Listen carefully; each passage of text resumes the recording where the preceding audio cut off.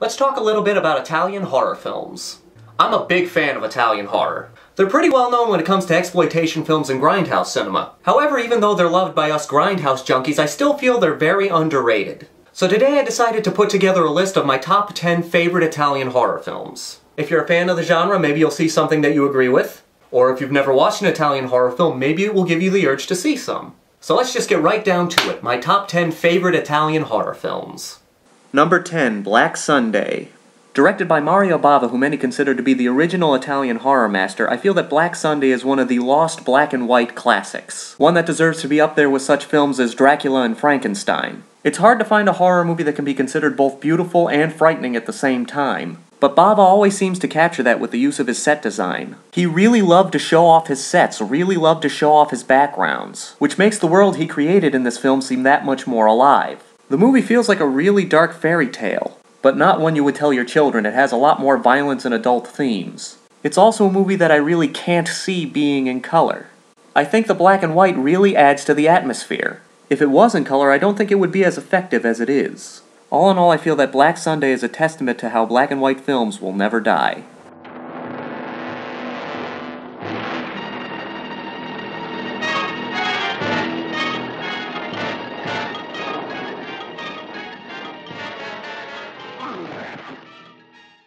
Number 9, Beyond the Darkness. It's a tragic story of love. A young man loses the love of his life and doesn't know how to let her go. Throw in some suggested necrophilia and you're in business. It's about a young man whose girlfriend dies, and instead of letting her rest in peace, he chooses to exhume the body and take it home. After preserving the corpse, he wants to keep her forever.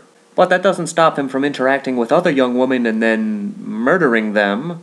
The movie has plenty of gore and sleaze to leave any exploitation fan happy. And I admit it's pretty icky to see somebody getting turned on by a corpse. But I like a film that shows the deterioration of somebody who loses somebody that they love and then can't let them go. In all fairness, it's a story about somebody losing the only thing that's keeping them sane. To me, the gore, nudity, and sleaze is just the cherry on the top of a very interesting movie about someone's descent into madness. Not your typical love story, but one I will not be able to forget anytime soon. Yes, my little Frank is better now, I can tell. Much better.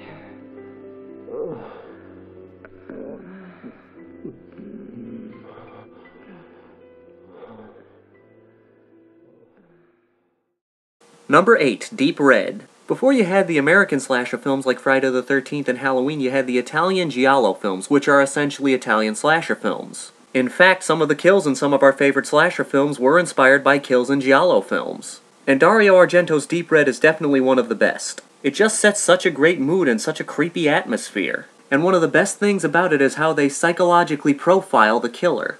This is a person who experienced something very traumatic in their life, and with each killing they have to sort of recreate that event in some way. And one way is by playing this creepy-ass music.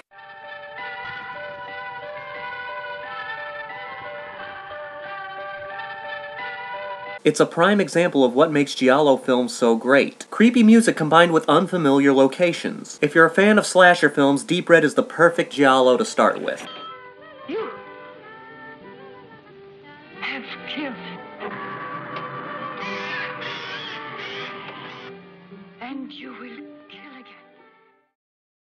Number 7, Eaten Alive. One of the subgenres that Italians were known for was the Amazon cannibal films. And Eaten Alive is not the first film that people think of when it comes to the genre. It gets a lot of flack mainly because it uses stock footage from other cannibal films. And while most people didn't like that, I actually had fun with it. I liked trying to pick and choose which movie the stock footage was from. But the main thing I love about this film is even though it's grotesque, it has sort of a campiness that I like. I also like how it's a cannibal movie mixed with a cult movie. It's the best of both worlds. You get tension from this cult that's being brainwashed by some maniac, and you also get tension from the cannibals outside. If you can look past the stock footage, you might be surprised. You may find yourself enjoying the movie as much as I did. Those devils want to see me locked up in a prison cell, but they'll never get to do it. I will not leave my people without their leader. Have them prepare that mixture, Dick, with the fang of the cobra. Roses are red, violets are blue, but the iris is the flower that will mean the end of it.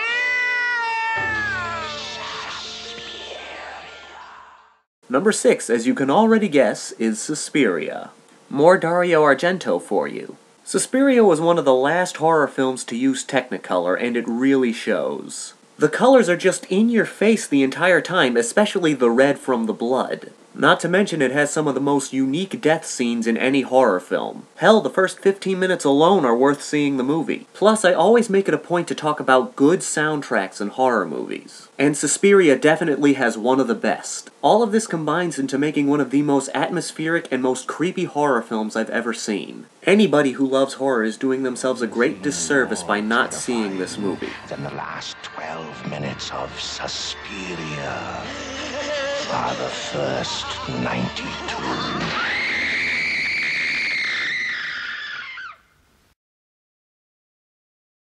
Number 5, Anthropophagus. I know a lot of people who like Italian horror films might not agree with me putting this ahead of Suspiria.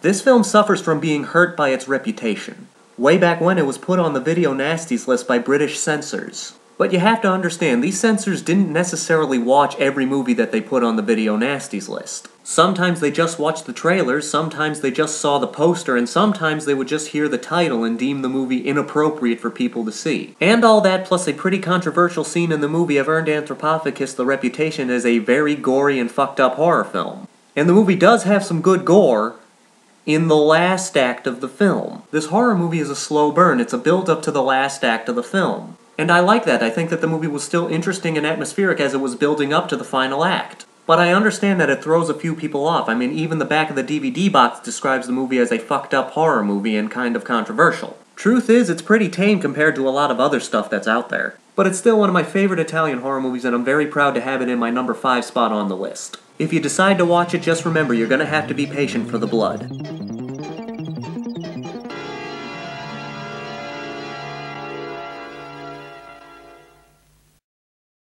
Number 4, Torso. Hands down my favorite giallo film. It has everything: gore, mystery, nudity, atmosphere, and most of all, suspense. Sexuality is actually a big theme in this movie, and I respect it for that. Not only does it acknowledge the sexuality of the main characters, but it also acknowledges the sexual motivations of the killer. They make it very clear in the movie that murder is a sexual thing for this guy. And let's face it, that's the case for many real-life serial killers. It just makes the movie all the more unsettling knowing that death gets this guy off. But what really makes this movie is the suspense.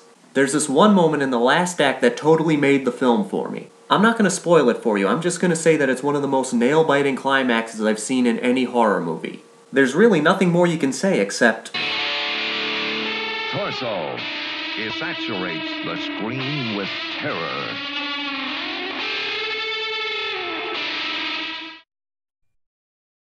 Number 3, Zombie. Directed by the master of arterial spray, Lucio Fulci. If you love blood and you're a fan of gore, Lucio Fulci's your man. And you get plenty in this movie. Fulci is the man who turned bloodshed into an art form. But good gore is not the only reason to recommend this movie, it's also beautifully shot. The underwater sequences are amazing. One of the most memorable scenes in the movie is where a zombie fights a shark. And here's the big thing, they use a real tiger shark. Admittedly, they kinda doped it up, but still, this is a man in full zombie garb fighting a real tiger shark. With nothing to supply him air, by the way. That's dedication. All in all, Zombie is a great horror movie that will keep any gore fan satisfied. Whatever it is, it makes the dead stand up and walk.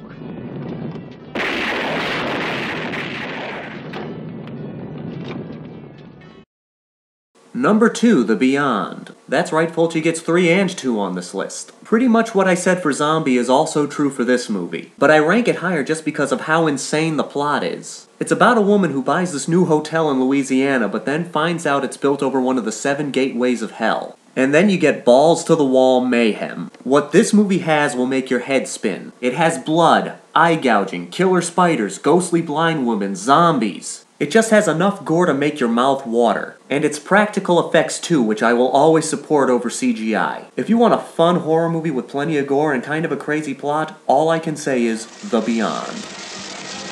Woe be unto him who opens one of the 7 gateways to hell, because through that gateway, evil will invade the world.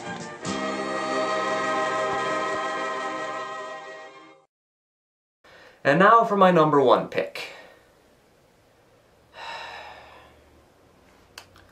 Let me explain myself before you condemn me. Yep, number 1, Cannibal Holocaust. I really should clarify, I do not like nor do I approve of the animal cruelty in this movie, and I never will. In fact, when I first watched this movie back in high school, I only got halfway through it and then refused to watch the rest of it. But that was before my views on censorship were fully realized, and as I matured, I decided to go back and watch the movie again. And I just can't deny the effect that the movie had on me. It made me feel depressed, it made me feel sick to my stomach, it left a bad taste in my mouth. And in all fairness, that's what the movie was trying to do. For those of you who don't know, the movie is about a doctor who goes into the Amazon jungle to find a missing film crew that was doing a documentary on cannibal tribes.